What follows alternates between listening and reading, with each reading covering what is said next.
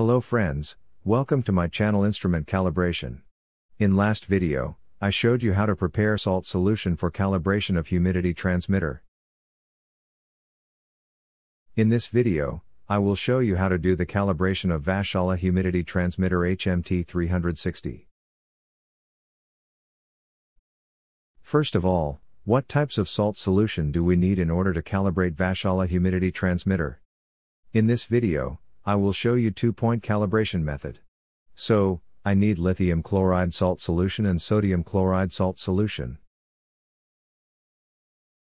Lithium chloride generates reference humidity of approximately 11% of RH, and it is normally used as dry and/or offset references.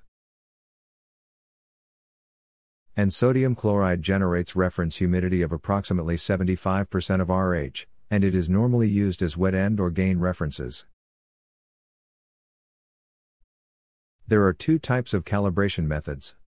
First method is auto-calibration method and second method is manual calibration method. In this video, I will show you step-by-step procedure of manual calibration method. HMT360 transmitter has 8 internal DIP switches, which is located inside housing board. Each DIP switch has different function. For example, calibration mode can be enable or disable by using internal DIP switch number 2.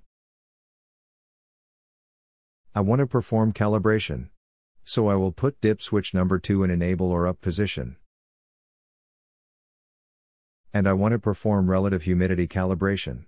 So I will put DIP switch number 3 to enable position and DIP switch number 4 to disable position. You can also select temperature and analog by selecting different DIP switches combination. First of all, I do low end adjustment. So, I remove the filter and insert the probe into a measurement hole of the dry end reference chamber of lithium chloride salt solution. Now, press button C to ignore the automatic adjustment procedure. The humidity reading measured by the transmitter appears on the display, and you can see the text set low on the lower left-hand corner side of the display.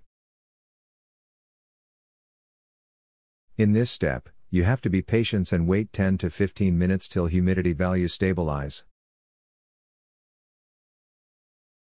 When humidity value stabilized, use up and down key to adjust display reading to 11% RH. After this, press enter button to accept this value.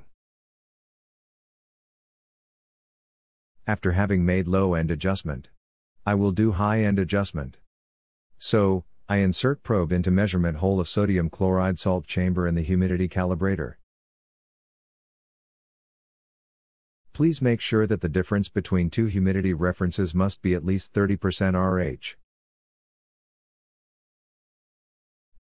You can see the humidity reading measured by transmitter on the display, and you can also see text set high on the lower left-hand corner side of the display. Now, wait 10 to 15 minutes till humidity value stabilize. When humidity value stabilized, use up and down key to adjust display reading to 75% RH. After this, press enter button to accept this value. If calibration is passed, Cal Pass message appears on the screen. When Cal Pass message appears on the screen, restore DIP switch settings to its normal position. In other words, put internal DIP switch number 2 and switch number 3 in disable or off position. Thank you friends for watching this video. I hope you like this video. Please give your feedback in comment section.